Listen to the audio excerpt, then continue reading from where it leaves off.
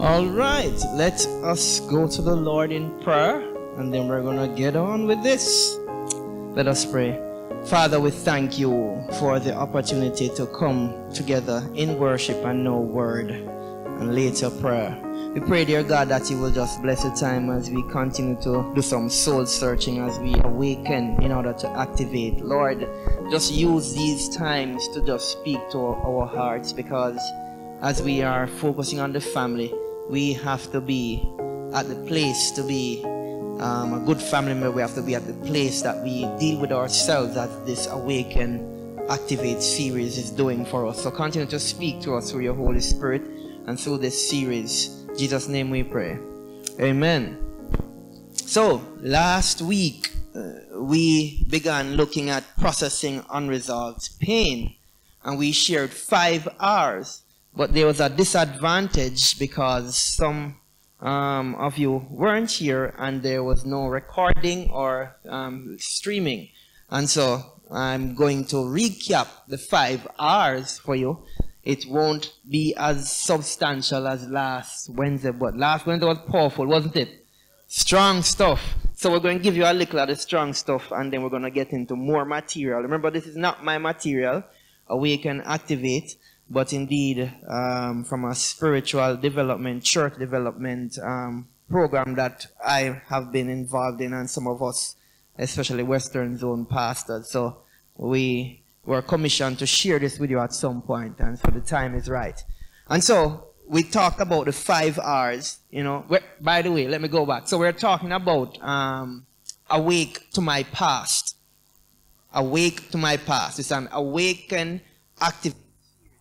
And what we're talking about, first of all, since we have started it the past 2 Wednesdays, awake to my past. And we've been talking about especially handling our pain. Some of us, in fact, if not all of us, at some point, must have gone through something in the past, you know, something, whether it's traumatic or dramatic, whether it's painful or struggling, challenge, experience, and so we're working through our painful past. And so these 5 R's will help us to do that. Processing unresolved pain. And some of you who are here, yes, this is how I'm going to do it, because some of you already have it in your head, in your notes. What's the first R? Recognize. You better recognize. All right? So in processing unresolved pain, the first thing you must do is to recognize. And by recognize, we mean to ask God to reveal wounds that still affect you or affect us, you know. We have to recognize and acknowledge what's going on. We can't lie to ourselves. We can't deny issues, you know. If we are struggling with something and we are still struggling with it, we must first acknowledge it or recognize it. Because if we don't acknowledge it, we're not honest with ourselves, we will never get past it. You know, that's a reason why some people continue to repeat the past and to relive the past. Because they've not really been honest with themselves and to say, you know what, this still bothers me. I still ache over this. So recognize feelings of hatred, bitterness, resentment, and fear. Recognize, you know, images, words. You know, images could represent triggers to, you know, like there are just some things that will just bring up back that sad past, painful past. Recognize that this is a trigger, this is an image that does something to you, that brings up hurt. Words, memories that have been particularly hurtful. Losses. We talked about grief last time. Unforgiveness toward people and toward God. Those who are just simply failing or refusing to forgive others. Sometimes mad at God, upset with God. And I don't know how some people could do that, but some people really do that. They don't want to forgive God, as if God and them are size. Can you imagine? Ah, boy. And then, you know, recognize unconfessed sin altogether. Just recognize. So that's the first thing. You're acknowledging the issues. All right? Then the next R, I'm going to let you guys tell me as I go along now. Remember, the next R is renounce. Very good. Middle God, do not embarrass me, you see. All right. So recognize and then renounce. Renounce, what is this all about? Name the specific things you want God to redeem. All right? Name them. All right? Bad attitude, loss, You know, because you recognize it, but now you're going to name them and you're saying, I renounce these in the name of Jesus Christ. Lord, I have recognized that I have a bad attitude. Now I renounce the bad attitude. Do not be satisfied with recognition of it. You must move on to renouncing it. I'm going to talk about repenting and so forth, but you must move on. Because, you know, you have some people, them coddle some bad attitudes, coddle some behaviors that are unchristlike. So, renounce bad attitude, loss, injury, betrayal, yes, some is there, injustice, curses too, right? You know, some curses can be broken, you know. You have to really pray those generational curses out. Unforgiveness again, that one is going to keep coming up, you know, because that's a big one for Christians, you know. It's really big for Christians, you know, and any kind of sin, you know, you renounce. So you recognize, then you renounce. Then thirdly, what's the third R? Repent. Yes, I gave you a hint, but I know you knew better and you would have gotten there without my hint. Repent. Call upon God as you turn from the ways you've responded to these injustices and injuries that have come into your life. Hurts and so forth. Because sometimes somebody may have hurt you, and so it wasn't that you were the person that was wrong, and you know, you're not sinning, but then depending on how we react to the situation, we might be reacting with bitterness, unforgiveness. Again, I know I'm going to keep saying this, but the truth is, until somebody who needs to hear it change, sometimes there are some Christians who have found justification. Somebody has hurt you, somebody has offended you, and you feel that you have reasons and rights to be bitter. Because of them hurt you, them offend you. You have reasons and rights to be ungodly angry. You have reasons and rights to be resentful. And you have reasons and rights to be unforgiving. We don't have any biblical Christian spiritual reason. Alright? So sometimes the person wronged us and we are in a wrong state of heart. That's what you need to repent of. Lord, I'm sorry for being bitter. You know? Even though you are the victim. But the victim has become victim of sinful habits too. Amen? Amen? Oh, you see how the amen, it not even come. Oh, when I struggle with that one, you're not sure. No struggling with that one. That's why the Spirit tells me I must say it, you know, because there are people, some are going to go back on it. I'm going to ride it till the heart stop run. We have gotten to the place, some of us, where we think that we have rights to be bitter and angry because people hurt us. We have no rights and reasons. We have to let it go. Because if we're not careful, we move from a victim to a prisoner of bitterness, prisoner of anger, prisoner of unforgiveness, and you name it. Amen? So we're going to let these things go. If we don't handle our past well, we can't handle our present and our future well. Amen? That's why we're awakening to our past. Alright, so you recognize, you renounce, you repent. What's the fourth R, please? You reframe. Alright? You reframe. Alright? You replace the lies with God's truth. Alright? You replace the lies with God's truth. And we declared a verse over here. We won't go back over that, but I'll give you the reference again. Ephesians 3 verse 16 to 20. That states that our God is able to do exceedingly abundantly above that we can ever ask or think. And so, don't think that you can never get past this or you can never get over this. No. You reframe, replace the lies with God's truth. Declare forgiveness over yourself using scripture. Freedom, healing, acceptance, value, peace, and grace. You reframe your mind to say that, listen, this will no longer have a stronghold on me. My past will no longer have a stronghold on me. Amen? And then finally, the last thing we looked at, the last R, is realign. Realign. Oh yes, we have visuals too. Yes, I didn't even look up to see that. So you're great too. That's why.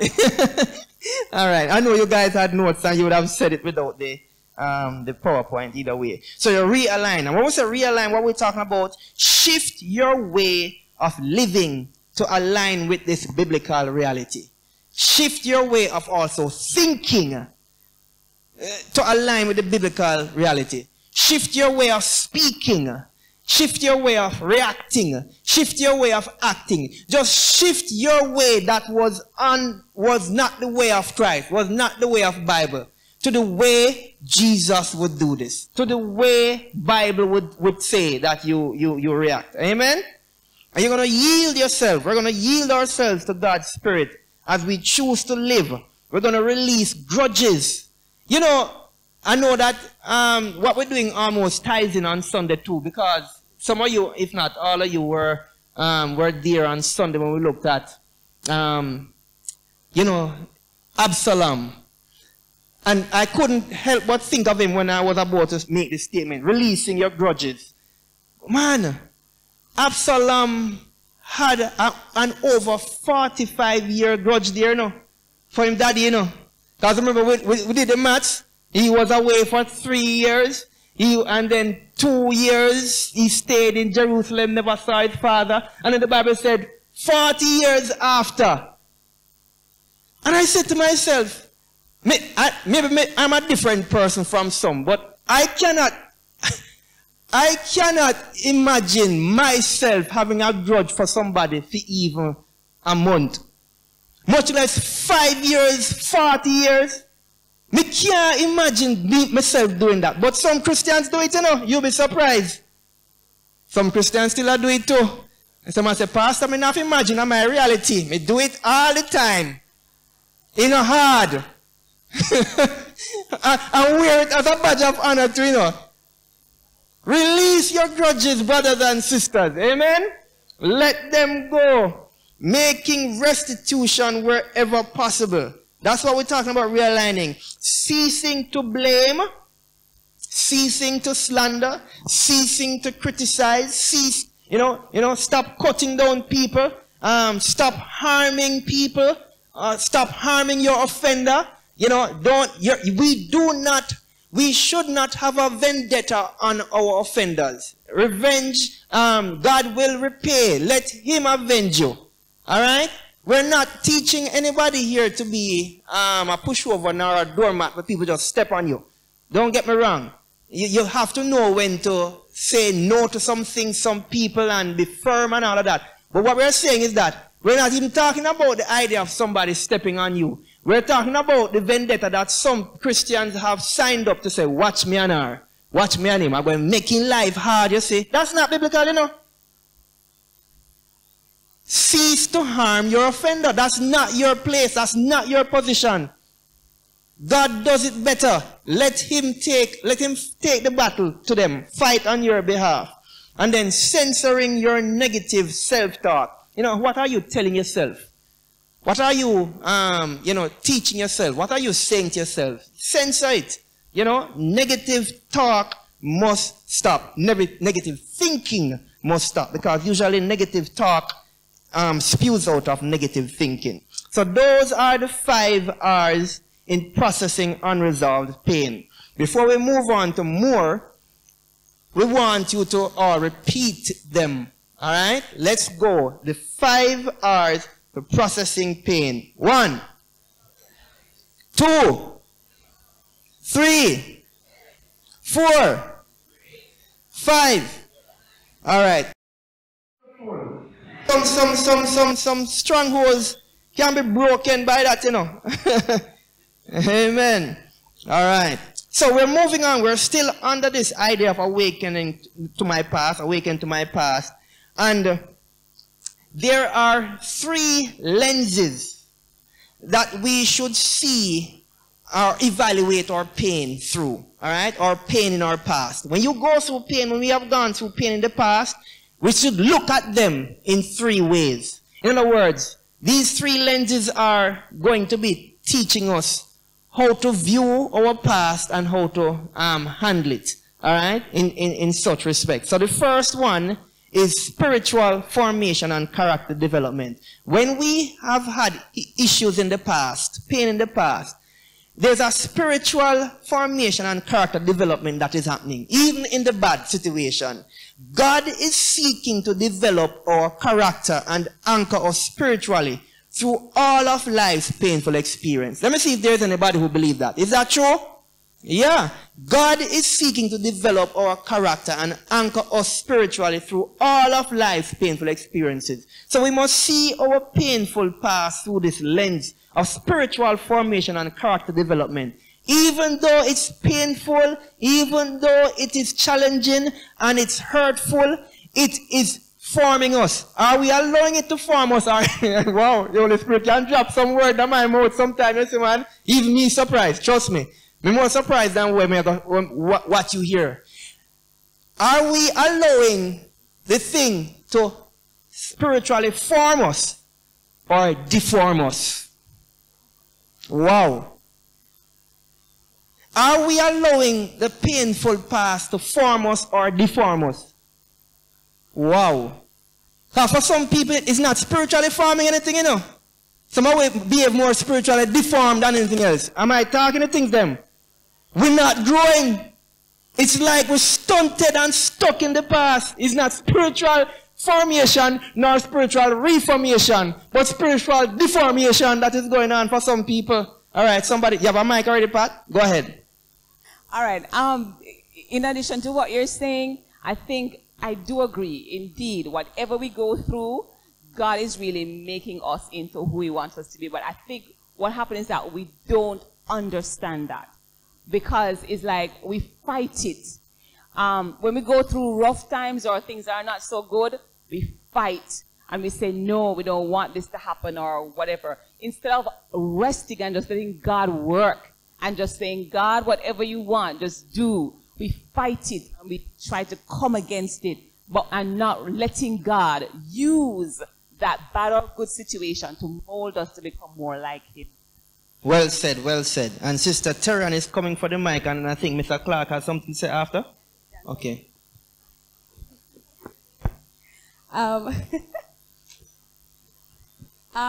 Well said. However, we have to understand that I think she's taking it from just a Christian point of view. But we have to realize that some of us were going through before we came to Christ, right? And when you're going through pain, there's no thought of, oh, God is using this for His glory. No, there's no thought of that. In the moment outside of Christ, pain is just pain. You want to get out, you want to hurt somebody, or whoever come at you, you want to go back at them.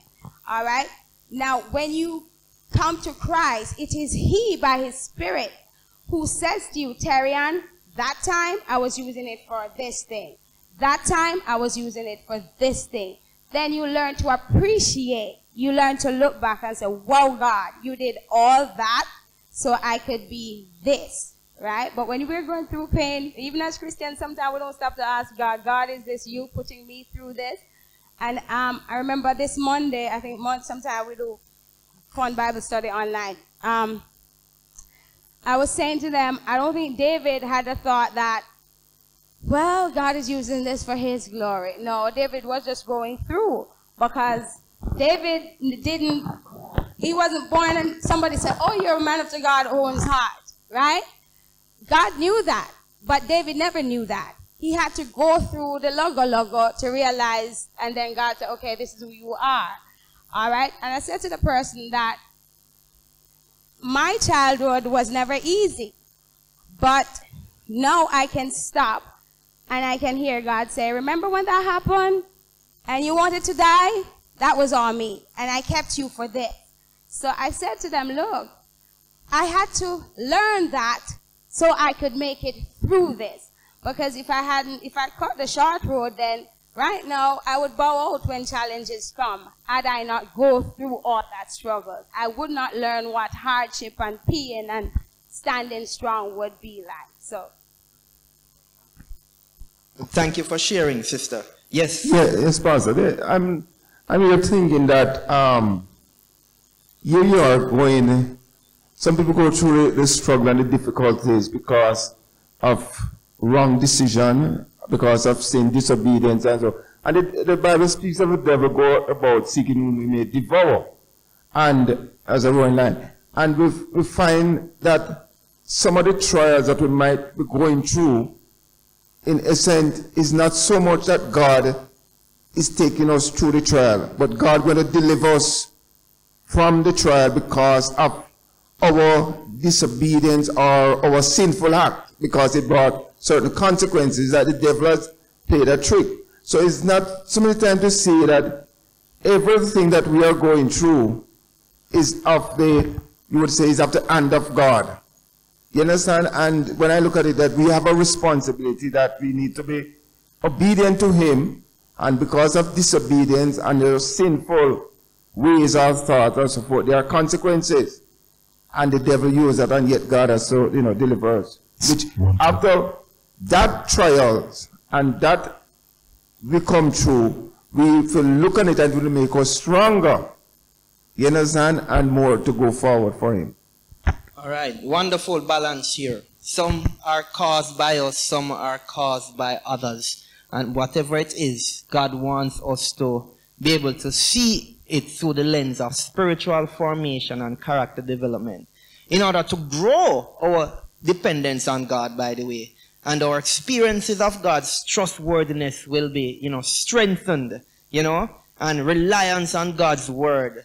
That will help to strengthen our character. So the first lens that we can see our past, pain in the past, is through the spiritual formation and character development lens. Secondly, another lens is guidance and direction. Let me flesh that out for you. What kind of guidance and direction? God frequently uses painful experiences to close doors and to open doors. Amen? God frequently uses painful experiences to close doors and open doors, and in this way provides direction and guidance for our lives. So you might have gone through something that was really, really bad and struggling, but one of the lenses, apart from spiritual formation and it building your character, is that God can use it to guide and direct you. Let me just put this, because there are some people who have had the word that comes to mind when I think of this particular lens is disappointment. Yeah, just disappointment. You are doing and we're doing all that you're supposed to do, and then you just don't get to the place you want to, and you're disappointed with God and so forth. But God, you are seeing disappointment, but God is giving you direction. You want this thing so badly. And God doesn't give it to you, and you're disappointed until you're depressed. And God is saying, actually, you don't know the bullet will may just make you dodge. The bomb that may just make you dodge. The missile, a nuclear missile you dodge, So, when we view our past experiences through these lenses, we will come out better. Remember, they have happened in the past. Whether you, as Sister Terry said, whether you're saved or not, they have happened in the past. We're still talking about the past, So, why are we talking about the past still? Because some people are still stuck in the past. Because some people are still overcome by the past. Some people don't know how to overcome it. So we're taught. So all of these things, if there's somebody who doesn't get what this is all about, is that we have to get to the place, if we're going to overcome our past, we have to do the 5 R's, and then we have to now focus through the spiritual lenses of Jesus Christ. Am I making sense here? Because you have to get to the place where you get past your past, in order to see who you are. Because me not lie to you, there are some people who don't know who they are yet, Because when we're going to get to the present, awaken to the present, you're going to find out that some people don't know who they are, where they are, and what they're supposed to do. They're clueless. And it's not a judgmental statement I'm making. That is something that is pretty normal for some people. In other words, if you are feeling like, how I know? I don't know nothing. But listen, there are quite a bit of people who are in their 30s, who are under 40s who are still trying to find their purpose. But sometimes it is because they are not over the past. Am I making sense?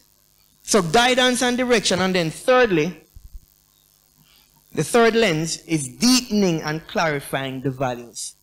All right? This is, as we experience pain, learn from it. As we experience pain, learn from it. And respond in God-honoring ways. Our commitment to certain values is deepened, and what we value becomes more clear. All right? For example, and this is the author who shared this with us when I was actually doing this workshop. He shared this with us that he had a friend who grew up in a very broken home. All right? And his dad died when he was young. Now, his friend is an adult, married, and has family. And they carry the priority or the value of family in powerful, unique, and positive ways. In other words, why am I saying that? And what is the relevance of that story? This is a true story. Listen again. He grew up in a very broken home. His father died when he was very young. Now he's an adult, married, and what they decided to do was not live in a broken present and live in a broken future. Because for some people, you know, they grew up in a broken home, they carry the brokenness into adulthood, they carry the brokenness into marriage. Am I talking the things them? And the home is broken because this person was never mended. Amen? Never mended. They were never ready for marriage. They were never ready to have children. Am I talking the things them? And they have allowed the narrative to say, well, it's because you went through this, so that's why you're like this. Because certain sets of, for want of a better word, because some people find it helpful, certain sets of psychology almost makes people feel as if, whew, yeah, thank you, or justified. Certain side of psychology almost makes you feel like, if you, and I said it two Wednesdays ago, if you were molested, then we understand why you end up molesting somebody when you grow up. Me not understand, it's not acceptable either. It's not acceptable. As I said, if you were hurt and then you were hurt in one way and you end up doing it to somebody else the same way when you get older, you're worse. Me not, it begs with me if you want to begs with me. You're worse. You're worse because you felt all of this pain. Somebody abused you and you turn around and abuse somebody else. What you should be doing is to, as best as you can, one, never make it happen to anybody again. Never do it to anybody again. You should be an advocate to make sure that nobody in your household is abused. Because you felt the pain. Why are you putting on pain on somebody else that you understand what I'm talking about? And so, this family, broken home, lost their dad, lost his dad, and so forth. They decided that, listen, we are going to make sure that in our family, we are going to make sure that we're not going to treat our children a certain way. As he said, he's not going to treat his wife a certain way. You have to make some changes. Don't let your past rule you. It deepens and clarifies your values. And so if your values are different, if your values are not aligned with God's values, then you're going to live out your past. If you have some values that are, you know, I'll wait because I'm going to get to it. I'm going to get to it. So let me stop there because I'm going to sound like I'm repeating myself. So I'll stop there for a moment. Next slide. Here's what I want us to take a moment to do, and this includes those of you who are online. As this slide suggests, identify additional insights or lessons that you have learned from your past. And this is going to be a very bold move by anybody who chooses to do this. So I'm going to, if you would like to share, you don't have to get into details. I don't want the details of the incident or the experience. Here's what I'd want you to be, if somebody wants to open up. So think about what I'm asking now. Is there a situation, an experience you had in your past that you learned a lesson from? Or, having now done this series, at this juncture you're realizing that, oh, this is an additional insight that I'm now learning about this experience. All right, let me keep talking so you can formulate your words if you want to share. There are many insights that God has taught you over your lifetime. When do you suppose we are most teachable? In times of success or in times of difficulty? Most times for many of us, it is in the times of difficulty. That's when we're most teachable. So what I'm asking is there anyone who would want to share that? You know, I experienced something, you know, I have to talk about it something, but I experienced something in my past, and I have learned that, you know, I needed to forgive or something. Anybody?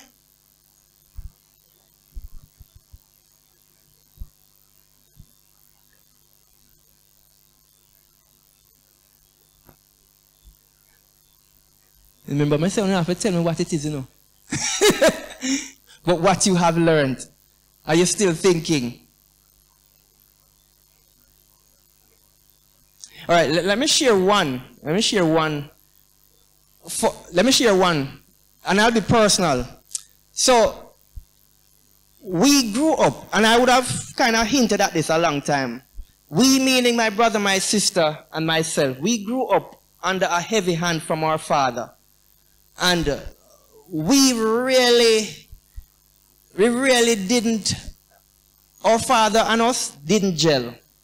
We didn't gel because he was very strict. He didn't show affections to us, and then he just left us, you know, gone over foreign.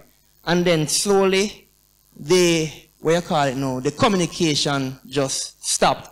Until up to this day, he doesn't communicate to us anymore. And the last time I heard from my father was my mother died. I give him credit for that. He, you know, reached out to us and said, you know, sorry your mother died, send some money for the funeral.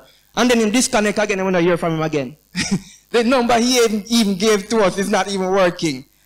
And, you know, our father did a number on us. But I remember before my brother and my sister and myself got married as young adults, Christian adults. We talked about it. And we talked about the kind of pain that he caused and suffered, even to my mother. And we really were angry. And then we're all in our 20s and mature Christian by that time. And then we said to ourselves, you know what? We don't do well to be angry about this anymore, you know. Let us make a pact, the three of us as adult children. We're going to make a pact that we're not going to continue to discuss this in a way that will be bitter and anything. We're going to let it go. But here's a lesson we also learned. We said to ourselves that if we were to get married and have children, we're not going to want to treat our spouse the way he treated my mother. And two, if we have children, we're not going to treat our children the way he treated us. We decided, and the word we use, the phrase, we're going to break that cycle. Am I making sense? We decided that where our children shouldn't, we were afraid of, terrified of our daddy. Terrified. We never, you know, we couldn't even call him daddy. A father we call him. Yes, father. So we said that if we have children, we want our children to be able to come to us, to talk with us, to communicate with us. We're going to break that cycle. No, me the only one who don't have no children or child. So I'm living vicariously through my brother and my sister. And I watched them fulfill that pact. Because I know my nephew and my niece. And I watch them. They are very loving and close with their, you know, their child. And their children are adults now. And we broke the cycle. And again, when we talk about even the spouse, we said we're going to make sure that our spouses feel loved. And they're, you know, so there's a lot that we could have said. Since my daddy treat me so, we're going to treat my children so. Since my daddy treat my mother so, we're going to treat my wife so. No, we said the opposite must happen. Do the same. Do the same. Break the cycle. If you had a bad past, break the cycle. Learn from it. Don't become... Oh Lord, thank you, Holy Spirit. It's interesting that we never liked what was done to us and then we become a repeat offender. repeat what the offender did to us. That's what I mean by repeat offender. Repeat what the offender did to us. We grow up and pass it on. Stop it. Break it in Jesus' name. Amen? Let's break it. Alright? So, that's my sharing. I don't think anybody else wants to share after that. Okay, thank you, Sister Pat. Go ahead. Go ahead. Okay, my situation is this. I think that I grew up in a family where there was a lot of fear. I think coming from my mom and stuff, we were fearful. I remember when I was going to school, I was so afraid. I used to go to Albion and they usually have what they call gully boy. And I used to be so scared. I mean, I remember one day there was a fight that broke out and I used to run. I was so terrifying, scared. And at work, they say I must go to the schools that were in the far reaches of the, in the hills, in the precipice kind of terrain. And I was scared. I mean, I was terrified driving those terrains. Narrow roads, precipice, bad road. It was awful. And I would be so scared. I remember I was driving and I was saying no. And I would repeat the verse in the Bible. God has not given me the spirit of fear, but a power of love and a sound mind. And I was there praying and I was repeating and repeating and repeating. I renounced it. I reduced fear in the name of Jesus. I was there praying and carrying on and I kept doing it and over. Until I would drive and I'm okay now. I mean, it's not 100% gone, but it's a whole lot less. My friends, this is how, if you are still struggling with your past, the painful past, this is how you should be able to view them, through these lenses. The deepening and the clarifying, let me repeat that for you. The guidance and the direction, what is he guiding you to or through because of this, and what kind of spiritual formation is happening to your character. Alright? And I'll end tonight by saying this. There can be a high price for forgetfulness. Remember that the Israelites wandered for decades in the wilderness, primarily because of their unwillingness to remember what God had taught them. In other words, what lessons are you learning through your difficulties? Have you learned through your difficulties? Remember, the most teachable moment most of us have is when it's difficult. When we're successful, some of us even say we don't have nothing to learn. But in the difficult moments, what are you learning? What has God taught you? So if you didn't get lessons from your past yet, my takeaway, your homework, if there's an incident or an experience that is still bothering you, you're going to go home and think through that past, and you're going to find ways, godly ways of what are the lessons, Father? What have you taught me? I have not learned anything from it because I've allowed the thing to consume me for so long. Change your lenses. Amen? What lessons have you learned from your past? That's the takeaway for tonight. We stop there because we're ready to go to the next one next week, Wednesday. Awake to my present. So you need to do the homework. So that when we look at next week, Wednesday, awake to my present, we would have both awakened to the past and put the bad past to sleep. Alright? You get that oxymoron right there? Alright? So indeed, let's end this segment with prayer, and then we're going to take a prayer request and pray about other things. So let's pray for ourselves right now. Father, we come before you. We want to thank you, first of all, for being the God of our past, present, and future. For being the God who knows us even better than ourselves. For being the God who has always been there. For being the God who can help us overcome our bad past. So God, I pray that all of us are doing some kind of evaluation now. Some will need stronger help. Holy Spirit, help them. For it is not our intention to dig up terrible pasts and terrible experiences that will hurt people. It is our intention to be able to acknowledge it, to get past the hurt. And so God, if that is tough for some people, speak to them, help them through this. Help them to understand this process. The process is not to break them. The process is to actually mend them. The process is not to break them, but to heal them. And so God, help us all here to leave healed. I feel like there's somebody here in church as well as online, and more than one too, who needed to hear this. And they've been a prisoner of their bad experiences or bad experience. It could be a family secret.